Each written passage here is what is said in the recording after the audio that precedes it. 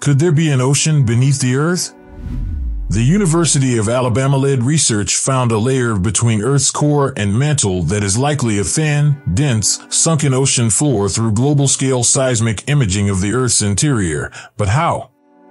Is it possible that there is an ocean beneath the Earth's surface? What temperature could it have? Could it contain living things? Come find out with us.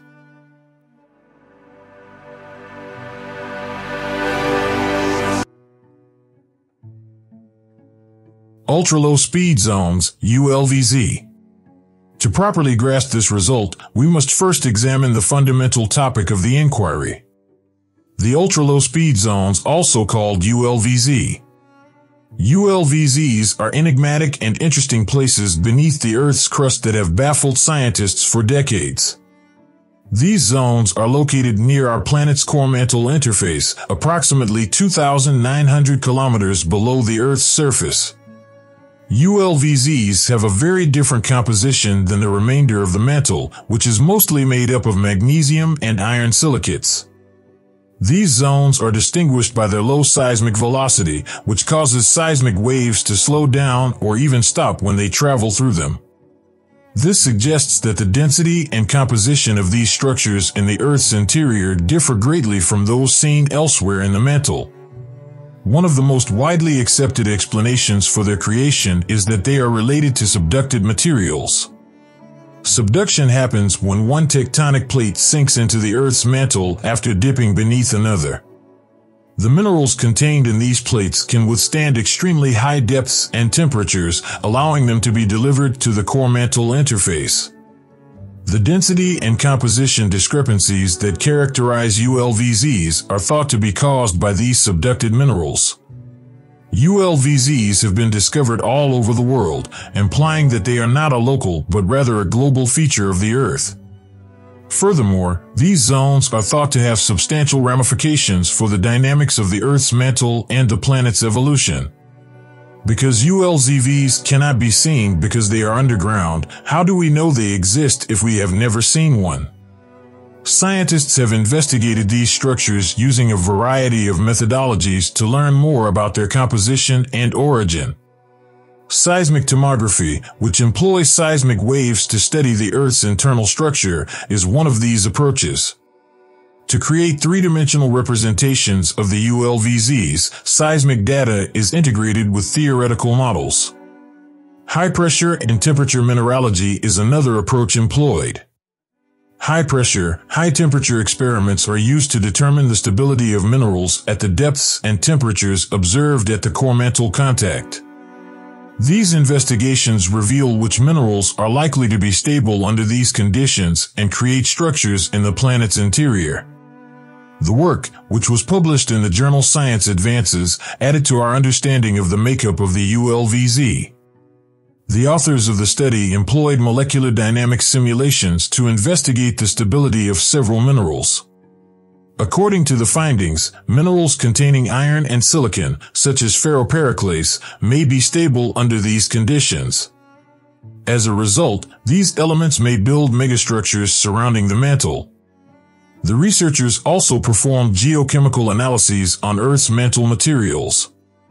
They discovered evidence for the presence of these minerals in the lower mantle, lending credence to the notion that ULVZs are made up of subducted materials. Understanding these massive formations is critical because they can have substantial ramifications for the dynamics of the Earth's mantle. ULVZs can operate as material flow barriers in the mantle, affecting heat distribution in the Earth's interior. They may also play an important part in the formation of mantle plumes, which are updrafts of heated material rising from the mantle to the surface. Furthermore, they are thought to be linked to the genesis of some of the most puzzling geological structures on Earth, such as the famed South Atlantic Magnetic Anomaly. The South Atlantic Magnetic Anomaly. It is a geophysical phenomenon that has confounded scientists for centuries. The South Atlantic Ocean region, where the Earth's magnetic field is substantially lower than expected based on geographic location. This region, which runs from South America to Africa, has been the focus of extensive scientific research and discussion. The magnetic field of Earth is created by moving the planet's liquid iron inner core. Because it protects the planet's atmosphere and surface from solar and cosmic radiation, the magnetic field is critical for life on Earth. This field, however, is not homogeneous across the globe and differs depending on geographic location. AMAS is one of the world's most prominent magnetic anomalies and is thought to be caused by a mix of reasons. For starters, the South Atlantic region is noted for its abundance of volcanic and sedimentary rocks rich in iron and other magnetic minerals. In some regions, these minerals can distort and decrease the Earth's magnetic field. Furthermore, it is thought to be related to the mechanics of the Earth's outer core. The outer core is a constantly moving layer of liquid iron that surrounds the inner core. This movement has the potential to generate electrical currents in the outer core, which in turn generates the Earth's magnetic field. These electric currents are thought to be disrupting the magnetic field in the South Atlantic region. In recent decades, geological and geophysical investigations have been conducted in the area to better understand the cause of this anomaly. Magnetometry, which measures the strength and direction of the Earth's magnetic field, is one of the most commonly used methods in these investigations. Satellites have also been utilized by scientists to map this area from orbit. Scientists were able to generate precise maps of the anomaly and evaluate its distribution and characteristics thanks to the data obtained by these satellites. Scientists have discovered that this anomaly has significant consequences for navigation and communication as they have gone deeper into this region. The South Atlantic region's weak magnetic field can interfere with compasses and other navigational equipment, posing a risk to ships and airplanes passing there. Furthermore, this low magnetism zone might interfere with satellite transmission and other telecommunication equipment.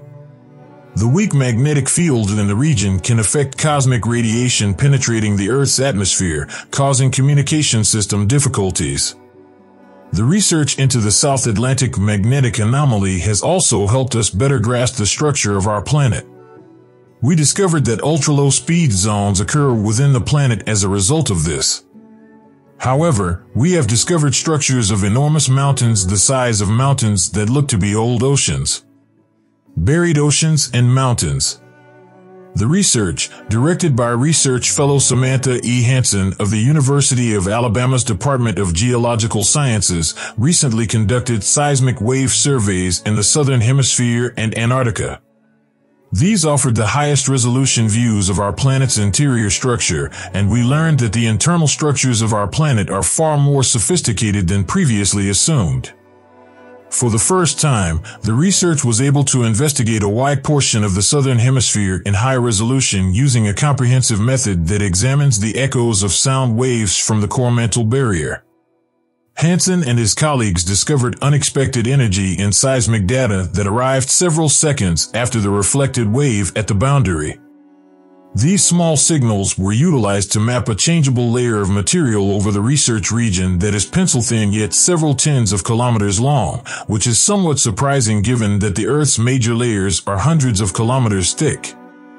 The anomalous lining of the core mantle border has significant reductions in wave velocity. It is made of the same materials as ultra-low velocity zones.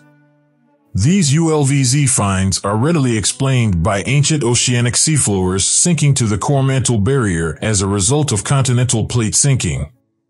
Oceanic material is transported towards the planet's interior, where two tectonic plates collide and one collapses beneath the other, creating subduction zones. Subducted oceanic material accumulates along the core mantle barrier and is pushed by slowly flowing rock in the mantle over geologic time. The variety and distribution of such material explain the range of attributes observed. ULVZs, which range in height from less than 3 miles to more than 25 miles, can be called mountains at the core mantle barrier. This implies that mountains up to 5 times higher than Mount Everest exist beneath the Earth's surface, near the core. That instance, there are remnants of what was a continental plate thousands of years ago that included oceans the size of the Pacific Ocean and mountains the size of Mount Everest, but are now several thousand kilometers below the surface.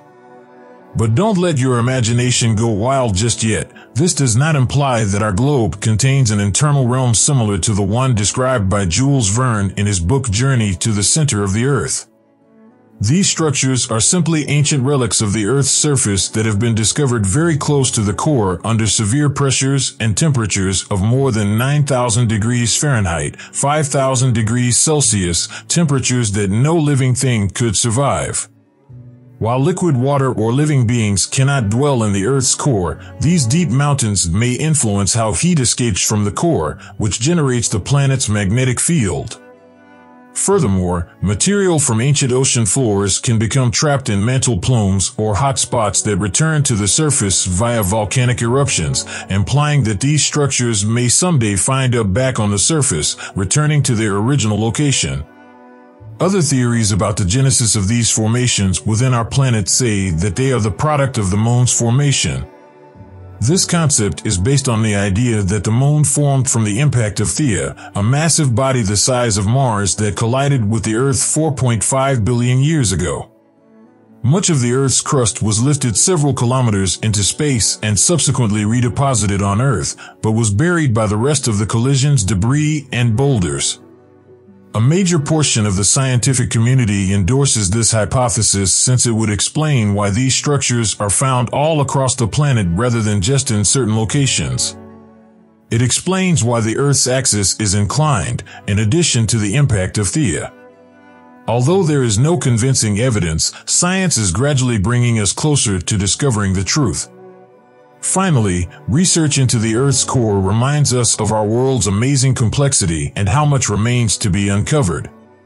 We can better grasp our role in the universe and how to live in harmony with our planet if we continue to discover the secrets of Earth's core.